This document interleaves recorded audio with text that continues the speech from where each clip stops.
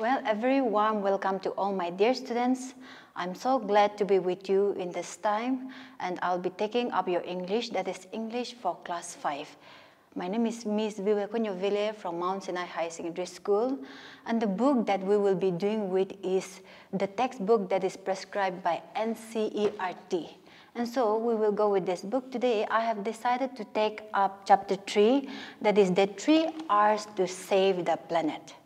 The 3 R's to save the planet. Since today is your first class with me, I know you'll be a little uncomfortable, but I'm reminding all of you and requesting all of you to stay focused. This is going to be a very, very interesting topic for all of you, because this is a topic that we are going to discuss about picnic. I'm sure you all go for picnics, sometimes with your family, sometimes with your friends around your neighborhood. These are the things that we like a lot. Even me, when I was a student, a young student like you all, I like picnics. We just go out with our light lunch bags that our parents provide for us. And this is something that some of the boys of your age will be doing right now. Through this story, I'll take you.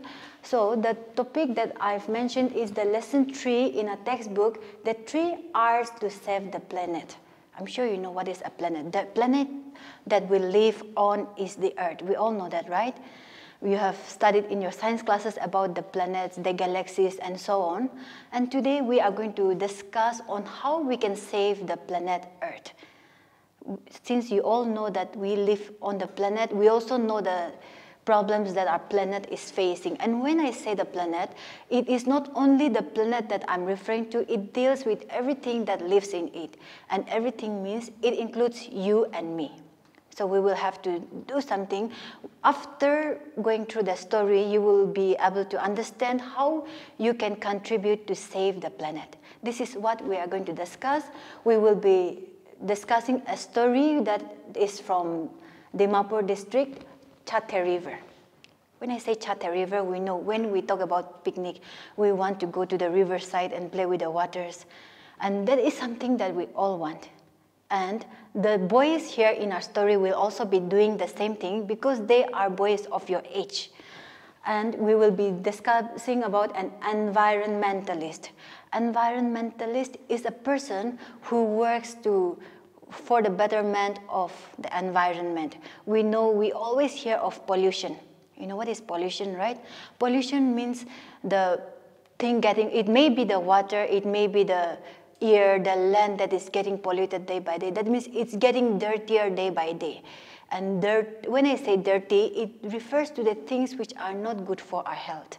And you also know that you don't want to live in a dirty environment. And so we will also talk about an environmentalist who works to clean the rivers where we all want to go for picnic.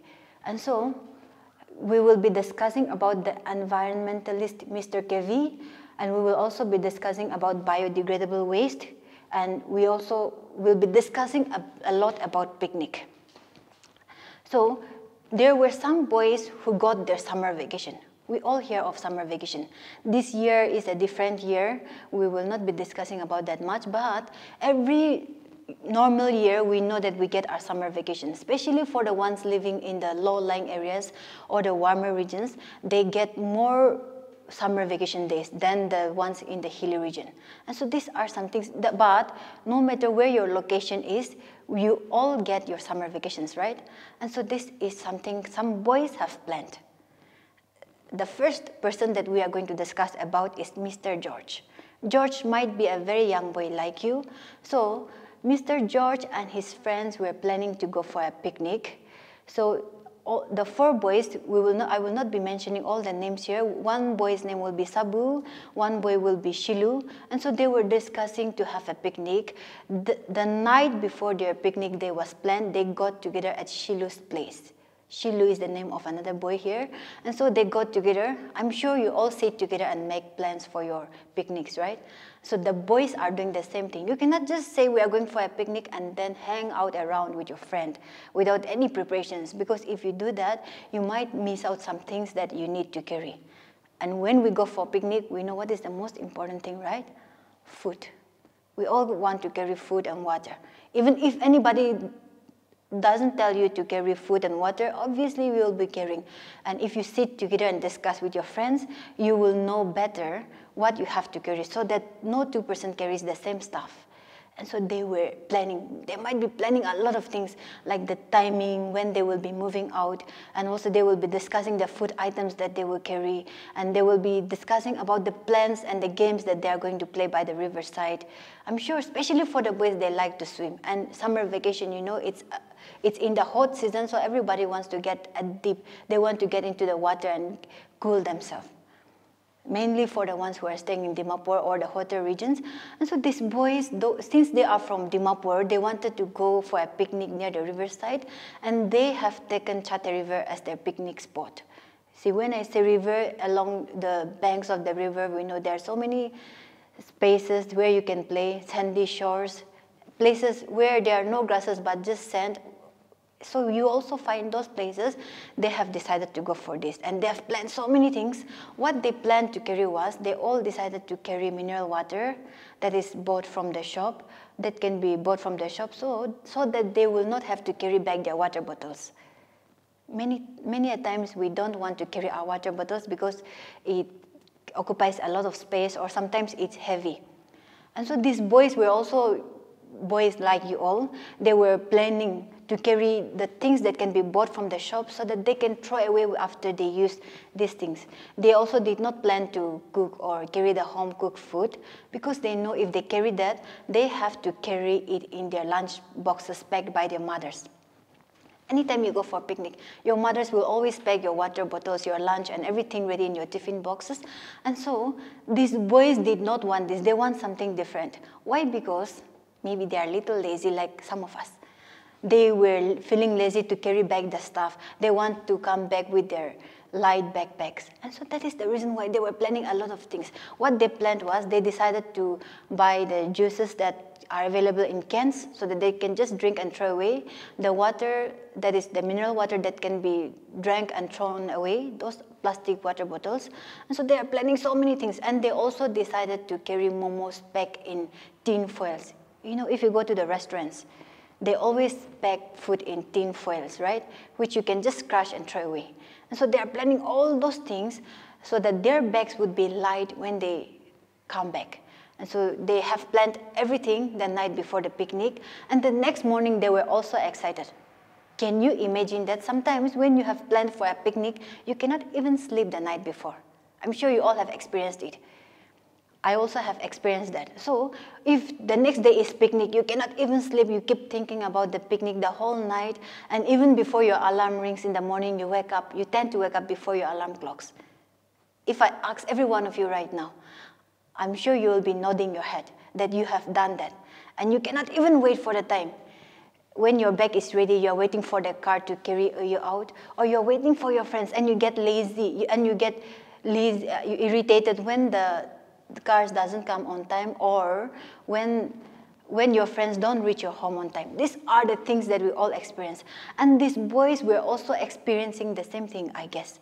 And so the next day came.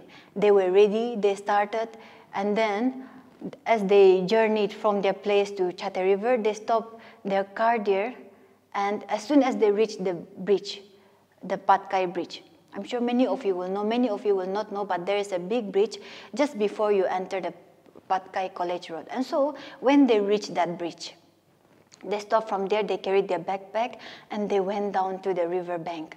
So when they went down, they saw a person sitting by the riverside. They saw that he was poking something. They thought that he was doing something interesting. He was holding a stick, maybe. So with that stick, they saw him poking something. They might even have suspected him of fishing.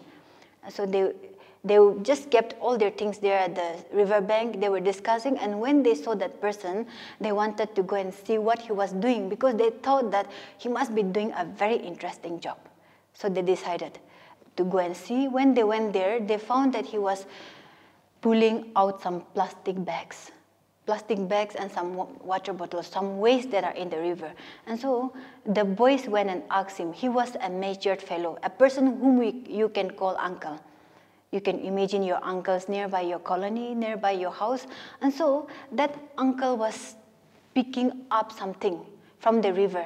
And when they saw it, they saw that it was the waste. Those were the waste thrown by people, the water bottles, the plastic bag, and all these things he was gathering. So they asked him whether he finds it interesting or not.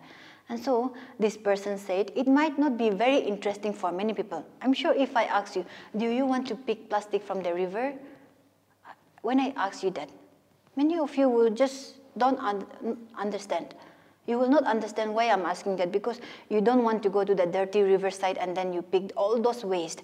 But this person said, for many people this will not be interesting, but for me I feel like I have to do it.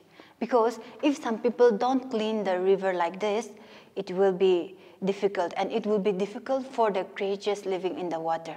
You like to go for fishing? Yes. Even whether you know how to fish or not, I'm sure many of us will like to go for fishing in the rivers. It doesn't matter how much you catch or how less you catch it, but there is excitement in that job. And so this is something that this person had been thinking about. If he does not clean the river, there will be life in the water, and those creatures will find it difficult to survive. That means to live in the water. And so that is the reason why he's cleaning. And he began to explain all these things. And then he told that he was an environmentalist. As I've mentioned in the first part, environmentalist is a person who works to conserve the environment, to keep the environment clean and healthy. The boys requested him to come and join the picnic, but this uncle said that he would join them later after he collected this waste. So the boys just went. They were having their fun time. They might be playing some games around, and when they gathered to have their food, their lunch that they have prepared. Now, this uncle also came to join them, and they all had a good time together. This uncle might be feeling hungry also. He had been working from morning collecting the waste that are found in the river.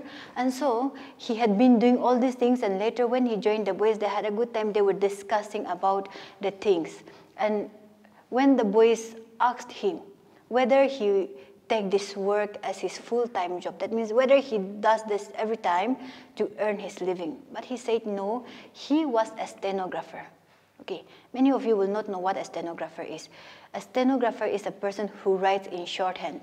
Shorthand, if you don't know that, I'll just make it very simple. That means in short forms. Example, to write the word THE, you spend time, you have to write 3 letters, but you can just give a dot in shorthand. So, a stenographer, we will not be dealing much with stenographer, but a stenographer is a person who works as personal secretaries. That means they always work with big officers, and then they will take down whatever they want to write. This is what he does, but he says that he's concerned. He is worried for the environment, and that is the reason why he works to keep the environment clean and healthy. He told them that, and he said that it might be God's plan for him to work as an environmentalist vocationally, but he had taken stenographer, but this did not stop him from being an environmentalist. He says that every morning before he goes to a work or office, like our parents go to office, some parents will go to field, some parents will go to the shop, and we all have different vocations. So this uncle told them that he works as a stenographer, but every morning before he goes to the office, he will clean some portions of the river. He will work in any area to keep the environment clean. So he told them that this is what they do. But after having their lunch together, they enjoyed so much. After the discussion, these boys were still discussing with him, and then he asked them whether they will throw their waste after their picnic is over and when they are ready to go back home. So these boys were reluctant, but they said yes. Reluctant means not very easily, but they also felt something that they are doing something wrong here. And so these boys gave a reluctant yes together, but this uncle was very polite. He talked to them very nicely. He did not speak rough words. We know we don't feel good when somebody talks in a rough manner to us. So this uncle was a very good person, I'm sure. He talked to them in a very good manner, and then he said that it is not really good. And he was saddened. He felt sad to see that the boys were going to throw their waste there and go home. And so he said that it is easy to carry these things, but we should also be careful to take it back home. And as far as possible, he told the boys that they should use their water bottles that are reusable. That means that can be used more than once. Even mineral water bottles can be recycled, but many times, not many times, almost all the time, we throw the bottles around here. And so the uncle told them that it is not good. And see, recycle here, you may not know how to recycle it, but if you just collect those mineral water bottles and keep, you can sell it. If you are not aware, you can do this by now. And so this uncle told them about all these things, and the boys also realized that it is their duty. And their Uncle Kevi told them that it is not how old or how young you are. You might just be around 10, 11 years old by now. Some of you will be 9 years. But that does not mean you cannot be an environmentalist. I'm not asking every one of you to go and clean the whole of Kohima town or Mon town, Dimapur town, whatever. But what you can do is, it can be started from your home. You can avoid throwing of waste. And while you are going to school, pick the sweet covers by the streets. There's no need to feel shy there. There's nothing to be ashamed of. You can always forget about yours. You have to always throw your waste into the dustbin, but even for the waste that others have thrown, if you really want to be an environmentalist, you can pick it up. And it's not a very difficult job. If you're not getting late, at least you can throw around 9, 10 plastic water bottles even on your way to school. And this is something that their uncle told him, because these are not biodegradable. If you throw those plastic waste into the river, it affects the life of the fish. Even the fishes want to live a comfortable life, as we all want it. The organisms, the creatures that are in the river too, needs a peaceful life.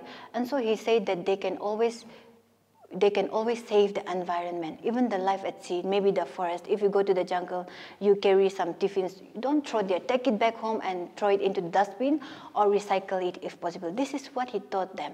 And the boys now realized that they, as a young boy like you, or as a young girl at your age, class 5 students, you may think that you will start doing this, all this after you reach class 9, class 10, but start now before it's too late, because by the time you reach class 9, 10, there might be a lot of waste collected on the roadside, and you don't want to walk across those streets that are dirty, I'm sure.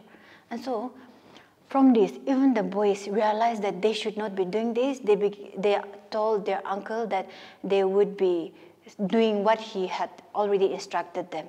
So this is how the boys learned a very good lesson, and they cleaned together. They cleaned the things together with this environmentalist. They learned a lesson, and from that day, they also decided to keep their environments clean. And I'm also requesting all my dear boys and girls who are listening to me right now, please start using your dustbin at home. And then even if you go out, even if it is not your waste, please make sure that you try to pick at least 1 or 2 sweet wrappers too. Even at school, you see, some friends will just throw things carelessly. But there are some group of students, I've seen it at school also. I'm very happy with those type of students. They always take care to keep the classroom clean. If someone had thrown something mistakenly or even knowingly, there are some people who do that. And so they will always pick those things. And we as students, you can start contributing to a peaceful environment, because by the time you reach the higher level, it might be too late. And it should start at home. Now, almost all of us are not even coming out of our homes. What we can do is we can help our parents by keeping our homes clean, our rooms clean, and you can also help your mother in disposing the garbages. And if there is anyone who has the habit of throwing waste into the drainages, please tell your parents or even you yourself, stop doing that, and you can always throw it into the proper place where the village council or where the town committee has given you a place. And by doing that, you are doing a very good job to your society and even to yourself, because that will make sure that you are going to have a good future with a clean environment where you all can be healthy. And I'm sure you have learned something from this class. I'll see you again next week. Please stay tuned. Thank you.